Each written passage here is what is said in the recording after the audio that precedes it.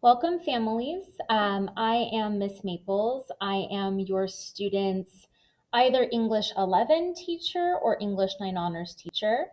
I decided to record a video so that during our time together, if you have any questions, you can use the chat box to ask them, and then I would be able to respond easily.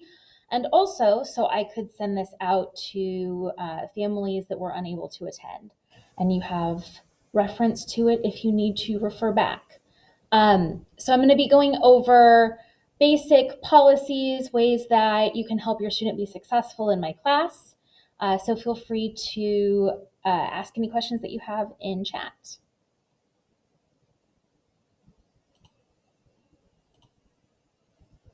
Okay. To introduce yourself, since I don't get to introduce myself to you in person this year, in the chat box, I would appreciate if you would write your name first and last, the name of your student who is in my class, and if you can, I didn't put it on here, but the period that I have them, and the best memory you have from an English class, if you have a good memory, which I hope you do. So please take a second to type this in chat, your first and last name, the name of the student that you have that's in my class, and your best memory from an English class.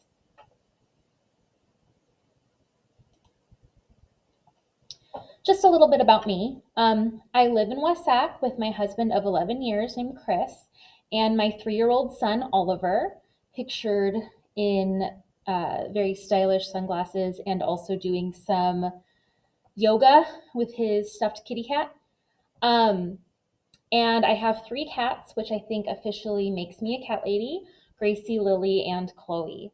I've been teaching at River City High School right here in room 309 for 13 years, I guess, except for last year when I taught from home in the closet office that I created to teach virtually. I'm so happy to be back in the classroom and actually getting to interact in person with your children and getting to actually lean over their shoulder and see what they're doing and help them with what they need. It is so refreshing to actually get to be with students again. So I know that there's a lot that is difficult still about this year, but I am very, very thankful to be back in my classroom with my students. Hobbies, I like to read. Obviously, I'm an English teacher.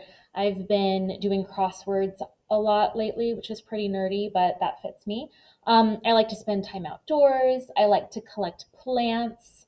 I don't know if you can see any back here, but I have some in my classroom too. But I'm a mom of a 3-year-old, so mostly right now, outside of work, I'm playing dinosaurs and making snacks and managing meltdowns. So that's pretty much me.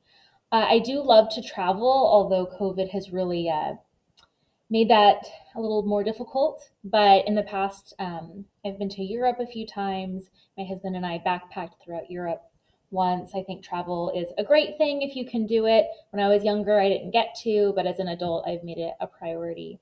So hopefully, normal travel will resume sometime soon. I guess we all are in the unknown and we'll have to see what happens.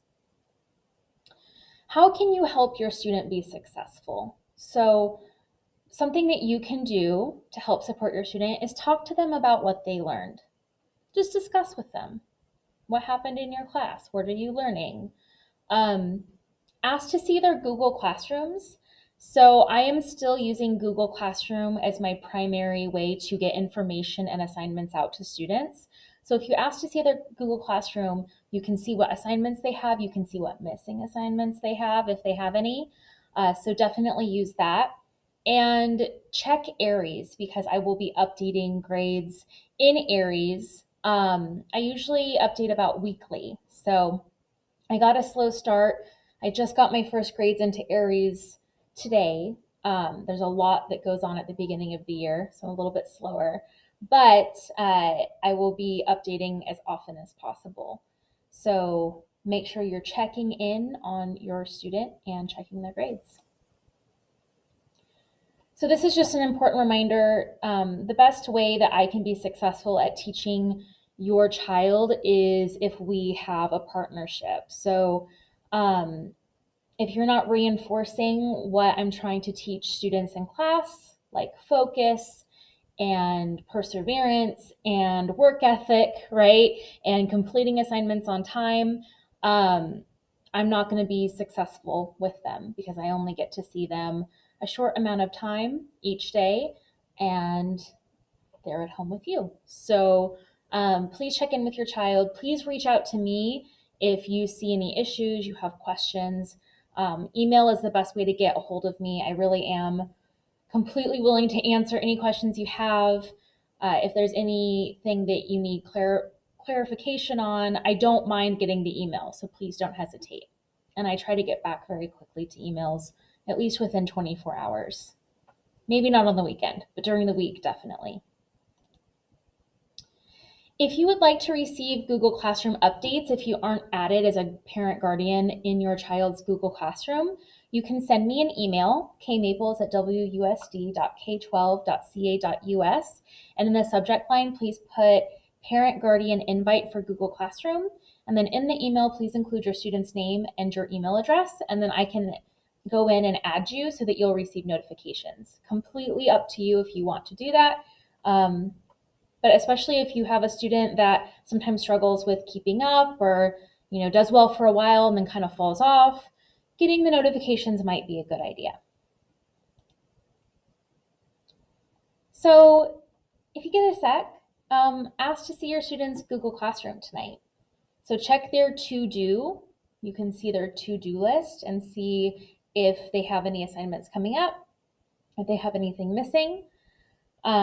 So you can follow these instructions to do that. But again, if they can't hide from us, then we can keep them accountable and keep them moving forward. I know that last year during virtual learning, so many students struggled, and I just want to see students do better this year. Now that it's much easier to get help, to remain engaged in class. So please help me help them and stay on top of them so that we can have a great year, successful, get our credits, move on. Some links. So I put the link to the slideshow that I'm sharing with you in this video in chat. I can share it again if any of you need it. So there's a link to my website, the apps portal. So we're not using Zoom, luckily, anymore, but the apps portal is how your student should be logging into their Chromebooks and getting to Google Classroom and their email and all of those good things. Aries, so all of that's there. I'll go ahead and show you my website just very quickly. So the homepage has my email, phone number, Instagram, which I don't use as much now that I have Google Classroom, but sometimes I post little updates and things about me. If your student is in my English 9 Honors class, you can look here. I created a virtual classroom, mostly because it's cute and fun. But it also has, if you click here, class slides by week. So the way that I organize agendas for students is each week in Google Classroom, I will post the weekly slides and then I update them throughout the week. So for example, this is this week. So I do a week at a glance so they can get a sense of kind of where we're going, although it tends to change a little bit as we go through the week. And then each day I post announcements, kind of an agenda, what they need to be doing, goals, homework. So you have access to this too.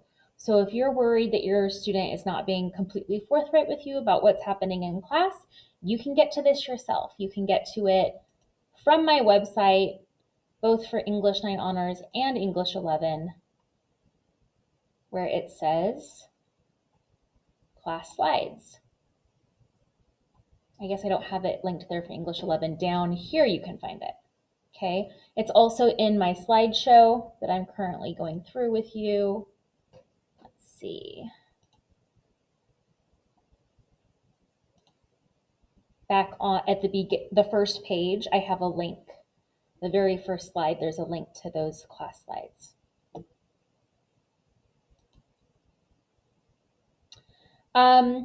Before we ask questions, I wanted to quickly go over the class syllabus for each one. And I'll go over it a bit more after I pause because I have 2 different classes. So this is also linked into the slideshow, the English 11 syllabus and the English 9 honors syllabus. Your student should have brought home a paper copy of this today and a student information sheet for you to fill out. So view, Zoom. But I just wanted to show you this quickly. So I have the term at a glance for each class, our norms, our materials you need, how grading works, my late work policy, and a reminder about academic integrity, that if your student turns in work, it needs to be their work, not copied from another student or from the internet. It's obvious, but it happens plenty, so I need to remind everyone of that. So this link is also in the slideshow.